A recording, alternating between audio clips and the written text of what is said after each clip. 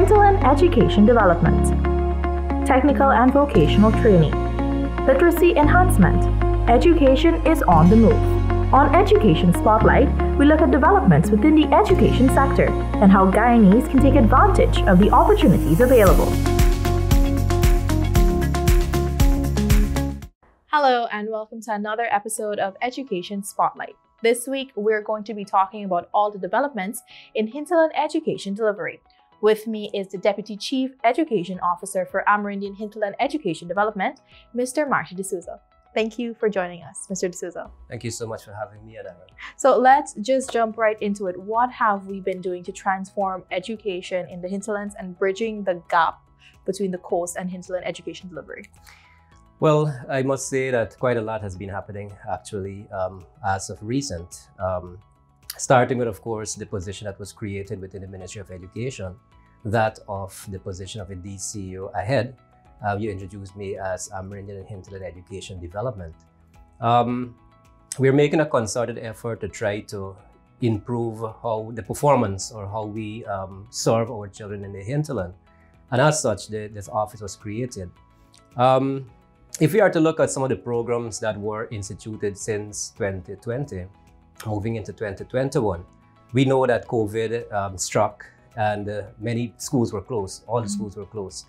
Out in the hinterland, we were affected even more so by the pandemic, by the fact that we did not have access to online learning.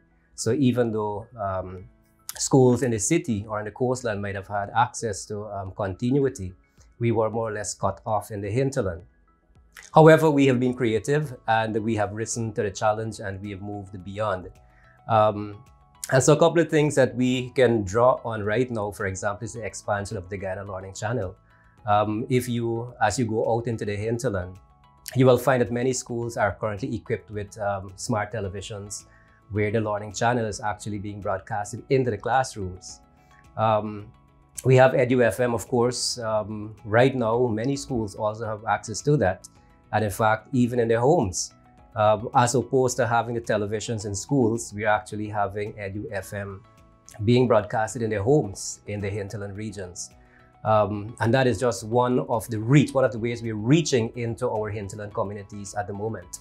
Okay, so I know we are always looking at ways to improve education delivery. Are we looking at building any more schools in the hinterlands and stuff like that? Well, yes, I can say that currently there's a project ongoing, what we call the school mapping exercise, where we have been traveling across all the hinterland regions and getting an actual physical survey, doing a physical condition survey of how the condition the schools are in. And that will allow us also to prioritize how we not only improve physically, but also if there's a need for extension and a need for new schools. So we're being informed by actual empirical evidence. So moving into 2023, definitely we will see many improved schools infrastructure and also new schools being erected. Okay, I want to shift a little bit towards dorm schools within hinterland communities. I know sometimes we have some complaints coming out of that. What are we doing to monitor the situations there? We've also had a consultancy firm that did some extensive work on dormitory schools. At the moment, we at the Ministry of Education, we are armed with the results of that study. And we are using that study to inform us how we are going to move forward with our dormitories. For example, we want to ensure that there's a particular standard across all dorms in the country. And so we're using the results of the consultancy that was done to ensure that we improve how we deliver education, we improve how we serve our children in the dormitories across the regions.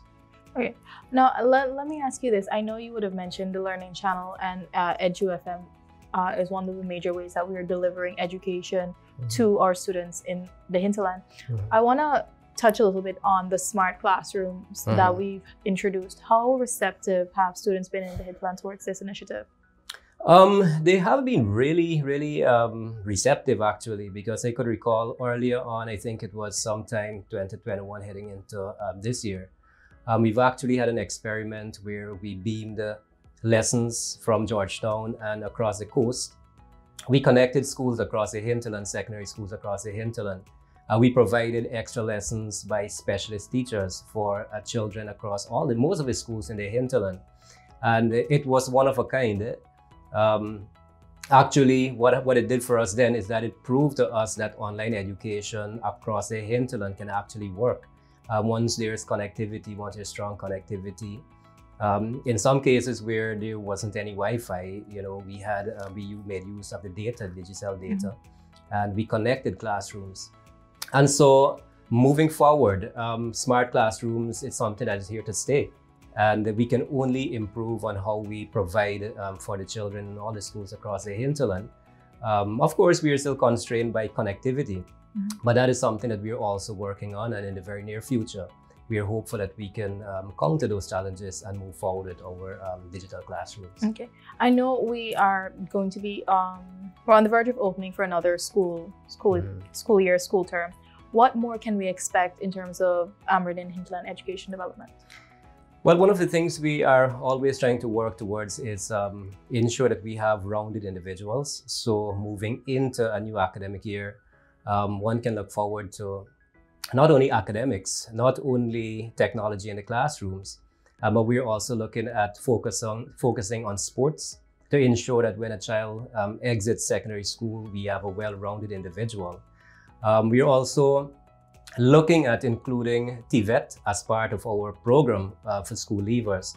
So we may have a school in the hinterland that might not, a primary top, for example, where the children might not proceed on to a secondary school.